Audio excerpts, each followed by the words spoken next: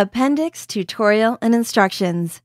Lastly, there is an appendix which includes assumptions and references. An appendix in a business plan is a section at the end that provides additional information on the topics explored in the contents of the plan. The assumptions are typically depreciation, income increase, cost of sales, and fixed expense increase, but can be varied depending on the specifics of the company.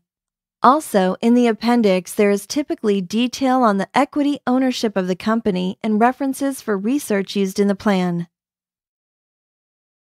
The template has an appendix pasted into the business plan Word document. The assumptions are taken from the Excel worksheets, and users can paste in their own specific assumptions based on their exact venture after completing the Excel workbook. Users of the plugin plan template and its accompanying Excel workbook are welcome to use the sample figures as a guide to create their own appendix.